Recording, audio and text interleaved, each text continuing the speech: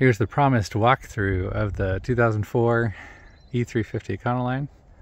Standard length, standard roof, all that kind of thing. We're not quite at final, haven't really gotten to external stuff, but still can walk it through. The idea is a van that you can take to the beach and not worry about rust and things. So we have a little bit of some door damage here, some flaking paint, things like that. We'll clean that up a little bit. Probably do some hubcaps, things like that to dress it up. I don't know that we'll get into lifts and fancy tires. We'll have to see. But first we'll just do a walk around. We have our obligatory stickers. I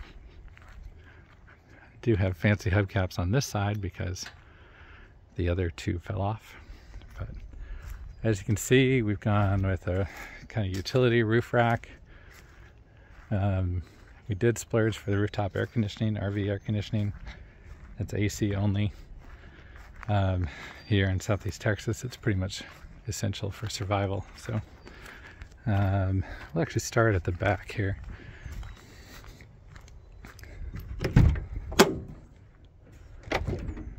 A few things left to do, especially on the doors. We did do wood finish on this door. We'll do the same on all the other ones, as well as a little bit of cabinet work and things to do on making them more functional. But some particular design elements here.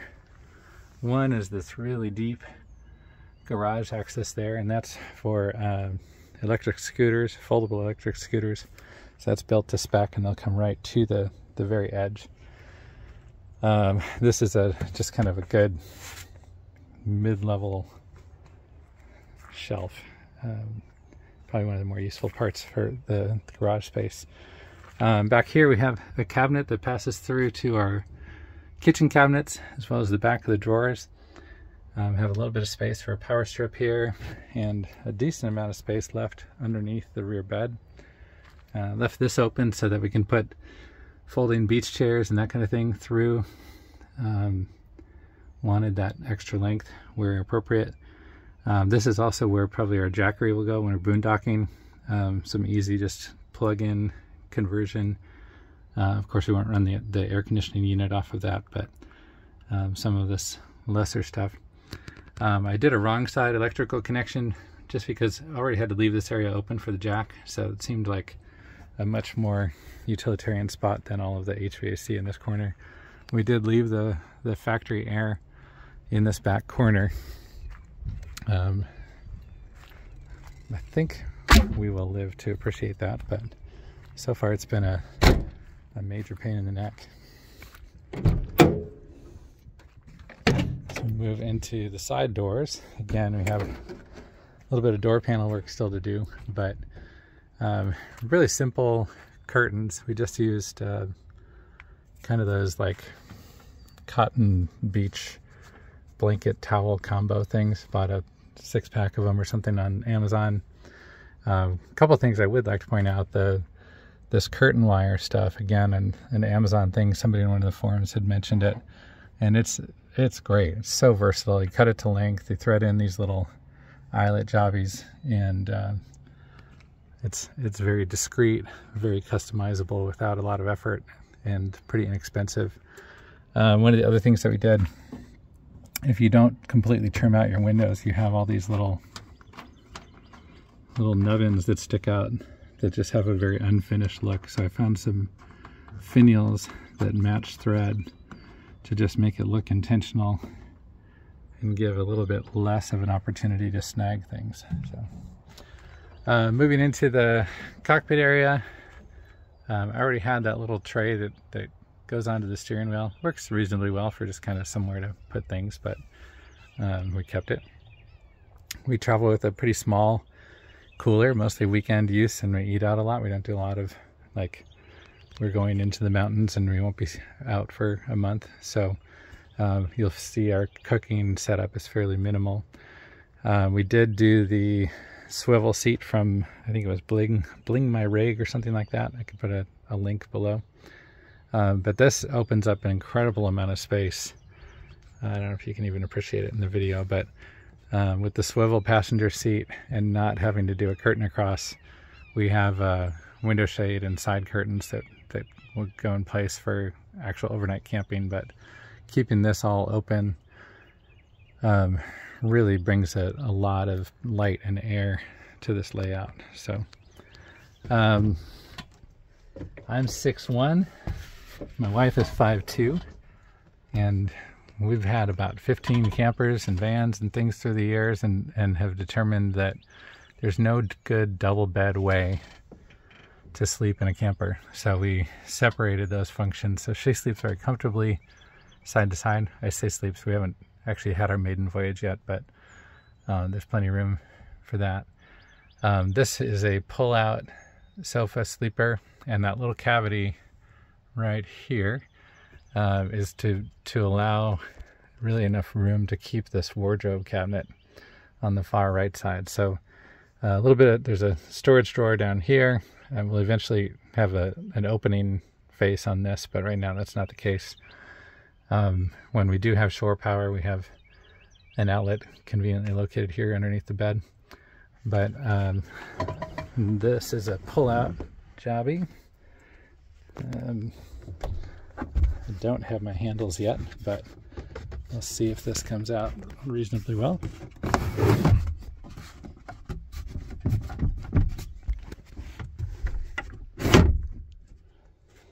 There we go. And the backrest becomes part of the bed. If you're prone to motion sickness, it's a good time to look away from the camera, because this is single cameraman footage with the operator and demonstrator all in one. So let me back up just a little bit. So that's roughly the bed setup, and this is a twin XL. So this is basically 36 by 80 overall. So lots of room for people 6 foot plus to fit into that space. And that was a design driver. The little compartment underneath, it's going to be snug, but in our testing worked pretty well for somewhere to put your feet if you're the one sleeping in this bed. We did leave the vents open for that rear HVAC. If we actually use that going down the road, then this back cushion would just kind of lay flat here for now.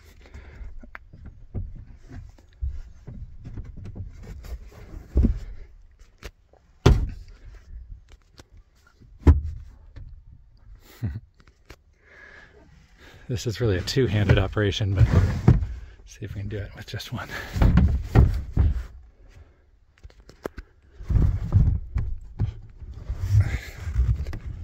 Need to cut a little notch back in that corner for the foam. Just wanted to see exactly how this was all going to lay out before I got too zealous with the electric knife. Like I said, we did go to an RV air conditioner, so we have different vents that can open up here. Blows out plenty of air. Has a thermostat control over here on the wall. So that will be when we're boondocking, that's going to be a generator fed thing. We don't expect to operate that off a battery at all.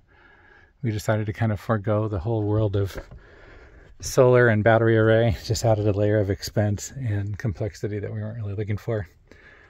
Speaking of which, all of our light fixtures are self-contained. So this is just a puck unit, goes onto a magnetic base here. Turns on and off very easily. Is dimmable if you just press and hold. I say that like a master here. Come on.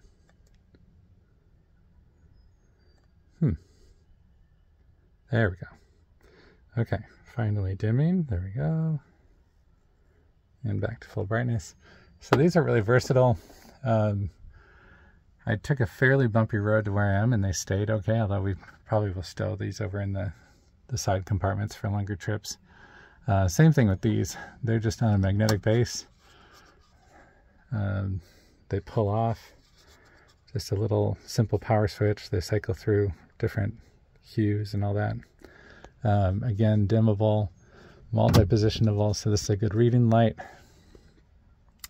for the bed, or it's a general light, but really kind of like those. We have one of those in our house and enjoy it. This one doubles as the kitchen light and the reading light for my wife's bed. So again, full ability to swivel that over to the sink or back over to the bed. So let's talk a little bit about the kitchen. We take a very minimal approach to kitchen. We basically use a jet boil every now and then. Otherwise we're not doing elaborate meals, so we just have a little tiny sink here. This is a instead of doing a water pump and any of that, this is a rechargeable unit. It's made to go on like a 5-gallon jug, so it's battery pump, everything all in one, just recharges. We have one at home, and we probably go a month of use without having to recharge that. So lots of ease there, and that comes down through a tube into our water jug below. This is our latrine, complete with seal. We don't do any serious work in the van, but for things that come up in the night, that's helpful. Still need to punch that drain hose through the floor, but really don't intend to pour anything other than a little bit of water down that drain. So we're just going to do a gray water under the ground drain and let campgrounds be upset with us or whatever, as the case may be. We had a guy who's an apprentice cabinet maker help us out with our cabinetry. He did a really good job. This is his first van project, so he'd be moaned that nothing is straight or plumb in the whole thing, but have nice glides. So far going down the road unladen, we haven't had any issues with these coming out. They're soft closed and they kind of hold in okay. We were a little concerned about this corner, but this is remarkable. You just boom, you can fully open that door without interference with the drawers, so that turned out pretty cool. We did add a smoke alarm, curtains with upper and lower wires kind of all throughout. Again, power below, power above. So those will either connect to shore power or to our Jackery. We'll probably also do a dedicated 12-volt like charger ports as we go down the road a little bit here. I believe that's it. So on our ceiling, we use the kind of standard 1/4-inch tongue and groove stuff that's not super sturdy. I'll show you some imperfections here and there. And we just screwed directly through to the ceiling cross members, so pre-drilled and screwed into that. For our sides, once we had the top in place, we started directly into the portion here along the window, and then just made some little blocks, or in some places contoured a rib that would fit in there. And overall pretty happy with how that turned out. I still have a little bit of work to do on the driver's side. We have some final finish back here. We'll probably do some roping along this, anywhere that we have some of these little gaps, we'll do this kind of a finish detail. But as you can see from sitting back here on the bench, I mean, there's easy room for 3, maybe even 4 people in here. Cooler fits well between the front seats. We really didn't want to encumber our windows any more than necessary. We really liked the views and letting a lot of light in. But that is about all I can think about. Let's see, laminate floor. Found a corresponding black trim here in the front that really dresses the transition from the laminate. I did end up replacing my footwell. My old one was kind of cracked and beat up. I should point out the wardrobe as well. So we have a VW Westie, and we learned from it that hanging clothing is a pretty efficient way to go. So we have room for shoes and different things to throw into the bottom, and a hanging bar above, and that this is about 50% more space than our Westie, and we've done about 4 or 5 days in the Westie without issue. We kept the speaker and just attached it to the back of the wardrobe. We kept a 12-volt plug that was kind of in the area and stuck that through as well. Just have a little bit of extra storage here behind the seat. And let's see. Oh, we kept the factory dome light so that when you get in and out, there's some light to guide the way. Let's see, again to the exterior. The AC unit's a little bulkier than I might have wanted, but to get to low profile ones was going to cost a bunch of money. This is a pretty inexpensive Nove site awning, straight out of Amazon. Same with the utility brackets here. Nothing particularly saltwater friendly about either of those probably, but we'll see how it goes. So anyway, there we go. So we will begin packing up really tonight and Wednesday, and have our maiden voyage on Thursday. So we'll give updates on that.